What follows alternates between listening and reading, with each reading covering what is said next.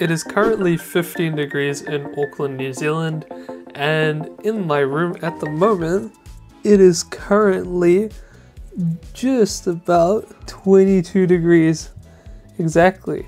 So I'm cooling it down at the moment. And as you saw in the title, can my PC heat up my room? Or can it actually be an actual heater? Oh my god. So we have an aircon here, luckily, air conditioning, and we're going to be using this to cool my room down. So we're going to bring it right down to probably around 19.5 degrees, or like around about there. And we're going to give it about 30 minutes to an hour to try and heat up my room. My PC specs are pretty simple. So I have the Ryzen 5 5600 and it's not overclocked. I have an AIO over that. So I have the Arctic Freezer Liquid 3 360mm RAD. I have the RTX 3070. It's the light hash rate version from Zotac, 8GB of VRAM, and I have 32GB of Patriot Viper RAM. As far as I know, it's operating at DDR4 4000. The RAM cooler that's on top of the RAM is from Johnsbow, and we have probably around about 14 fans, including that RAM cooler in the PC, so plenty of cooling to go around. And we're gonna keep the case panel off, and well, it could make sense to have the case panel on to make the PC actually warmer. I'm gonna keep it off in this instance.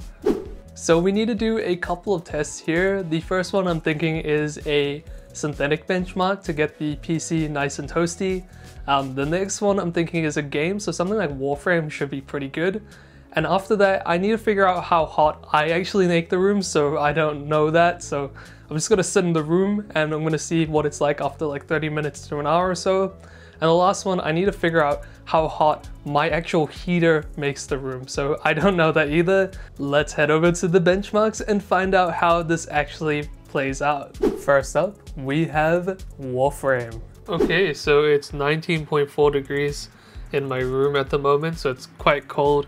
And I'm gonna be streaming this one on Twitch to see how warm my room can get in 30 minutes, or an hour actually. So we're gonna figure that out. So we're just over an hour into the stream as well. I just paused Warframe and went solo.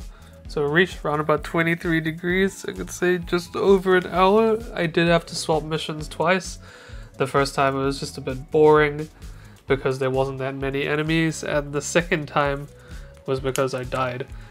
It did warm up a bit in here. I thought Warframe would do a little bit more with the wattage. You can probably see that there. On the pause screen we have more wattage than we would have usually, which is a little bit funny. But yeah, we got up to 150 or so on the graphics card, so not bad. I'll go ahead and maybe just finish this off a little bit, probably to the 25-minute mark, and then we'll call it a day. And yeah, we'll see what the final outcome is. Next up, we have League of Legends. Unfortunately, I didn't manage to get the results for me just sitting in the room and trying to see how much I actually heat up the room. And now this was all filmed almost about a month ago, so I can't really go back to those temperatures back then because it's pretty much summer now, especially at nighttime. And all of the days I filmed, it was pretty much 15 degrees outside. But what we can do is I have this League of Legends example where I played League of Legends in the room and the PC was on pretty low wattage because it's a low power consumption game. So we can see how that goes, and I'll show you the data right now. For League of Legends, we started at 20.1 degrees Celsius and we ended up at 21.8 degrees Celsius. So not too much of an increase there, and overall what we saw was a little bit low, so it's okay. I guess we can take that as the low wattage consumption game and me being in the room. So overall, not a bad result for that one. Let's head on to the heater test. Okay, so we managed to get it down to 20.9 degrees Celsius. So I think I'm gonna leave it there just because I will otherwise run out of time. It is literally like 4 AM. So need to do this right now. So we're just gonna go ahead and check off the aircon. We're gonna leave it on idle. The only thing I am doing is I am watching a movie. Sorry, I shouldn't show that. I am watching a movie. I'm not doing anything else. is we're going to turn on the heater, and we're going to see how warm it gets in here. So I'm just going to chuck it on, put it on max. I'm going to put it on the 1 setting just because I don't actually use the second one because it gets too hot otherwise. So we're going to chuck it on 1 setting right there. We have the heater on now. We're going to attempt to see what this is going to do. Hopefully it should be right. And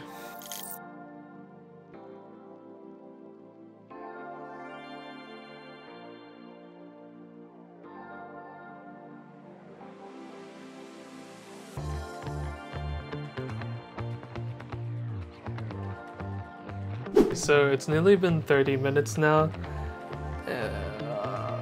Right there, about 4 seconds ago, and we ended up on 23.5 degrees Celsius at around about 30 minutes. So I started at 31, so there's that. I'll give it another 30 minutes as well, just to see what it gets up to.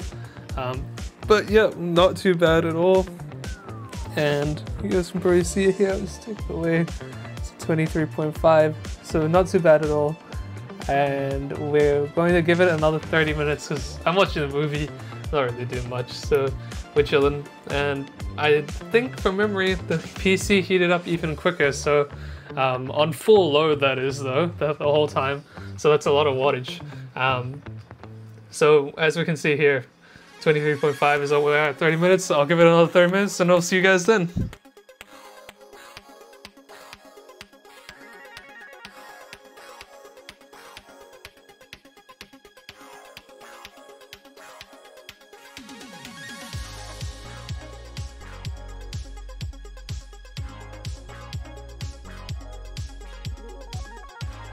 Okay, so we're pretty much sitting here almost about an hour, probably almost there. So we're at 25.1 degrees Celsius, so it's not bad at all.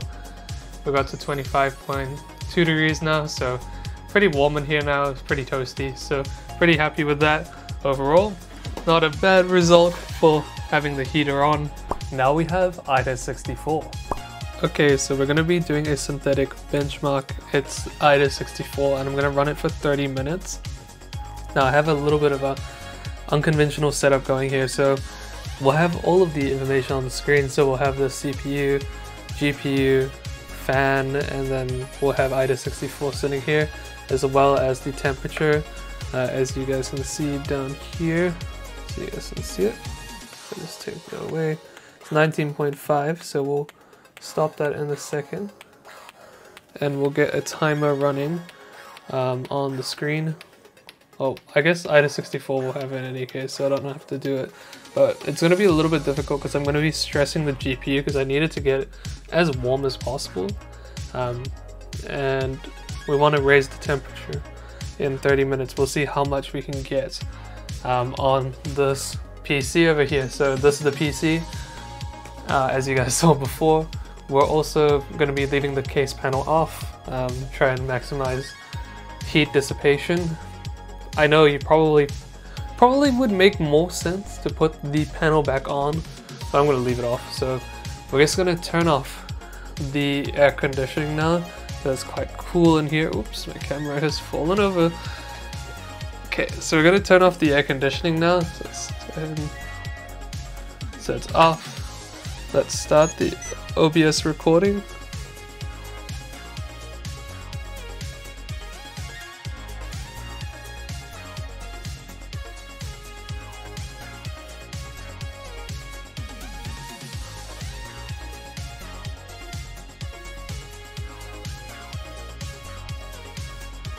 Alright, so we're looking pretty good. We're sitting around about 28 minutes now exactly, and we're sitting at 22 degrees in the room. I can definitely say it is marginally warmer in here from what I can feel, and the PC's working pretty nice and hard, so definitely pretty good.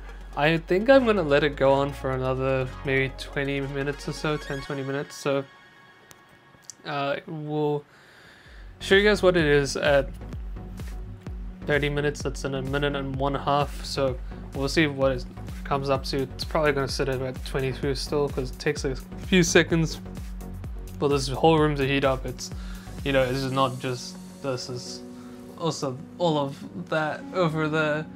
And yeah, so it's not a small room, but yeah, it's, yeah, a good size.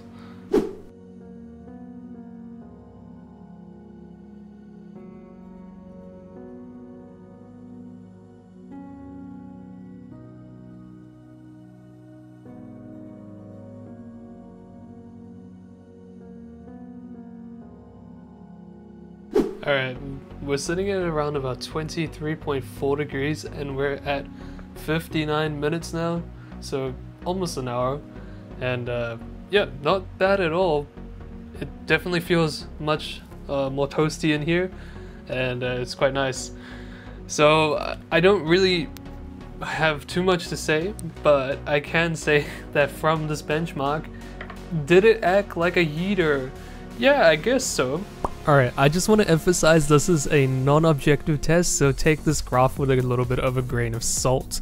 Starting off, we have the actual heater, and it started at 20.8 degrees Celsius and ended up at 25.2 degrees. This was a temperature increase per minute of 0.0733. So not bad at all, and of course it's the best. It literally is a heater, it's designed to do that. Next up, we have Warframe. So Warframe started off at 19.4 degrees and ended up at 23 degrees. So that's an increase of 3.6 degrees Celsius, and that's a rate of 0.06 Celsius per minute. Not too bad considering that Warframe is not a stress test and is an actual game. So League of Legends was our low wattage test, or the equivalent to it, and we can't exactly compare it because it was only a 17-minute game compared to the 60 minutes on the other games, and it started out at 20.1 degrees Celsius and ended up at 21.8 degrees Celsius. So this was an increase of only 1.7 degrees Celsius. However, its actual increase per minute was technically the highest, or was the highest, at 0.1 degrees Celsius per minute, but do keep in mind this is under such a short time frame. I'm not sure if this would have actually held up over the 60 minutes. Lastly is Aida64, and we got a good temperature rise going from 19.5 degrees to 23.4 degrees in 60 minutes. This was an increase of 0.065 degrees Celsius per minute. So not a bad result for Aida64, and overall I'm pretty pleased with the results that we got, and it's good to see that Warframe is actually taking advantage of all the PC's resources, which is why we saw such a decent increase in temperature in the room. Whilst not as effective as the heater, I can definitely say that this PC did heat up my room to a certain extent, although not as effective as a heater. I'd say it was a good compromise between the two. Only if I was playing games like Warframe that are actually higher wattage and not like League of Legends esport titles that don't really use too much resources. It goes to show as well how much heat can actually be generated from a PC when it's being used at full load. Now, these were extreme scenarios such as Aida64, that's not normal, and even in Warframe as well. I'm pretty sure I said in the video that this isn't normal. Usually you wouldn't be sitting in a survival for an hour or so, and I didn't. I was in like 3 of them, so 20 minutes at a time almost.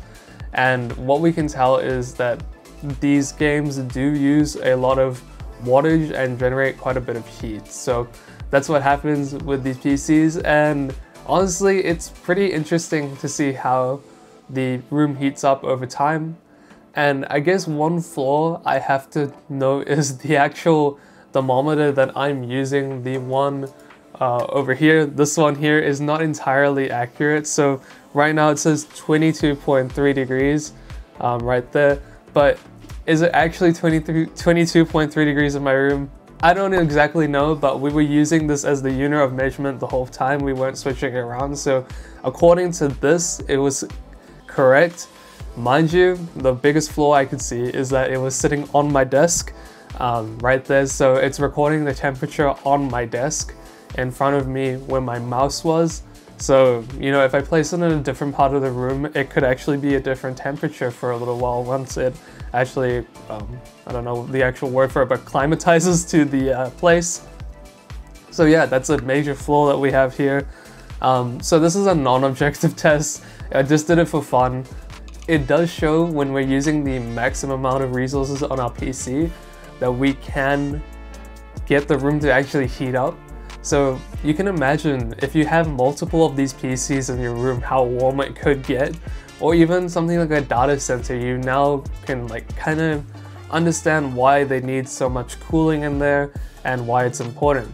Ambient temperatures can rise over time, so it's important to acknowledge that, especially if you have a warmer environment that you're in. I mean, in New Zealand at that time that I was filming, it was 15 degrees the nights that I was doing it, so it wasn't that warm and it was quite cool, so heat was leaving the room quite quickly. But I can imagine if you're in a really hot place, I don't know, something like in Australia over the ditch, something like this could actually affect you. If it's getting too hot, your PC might not like it as much. It'll, you know, the room will get warm, you won't be happy.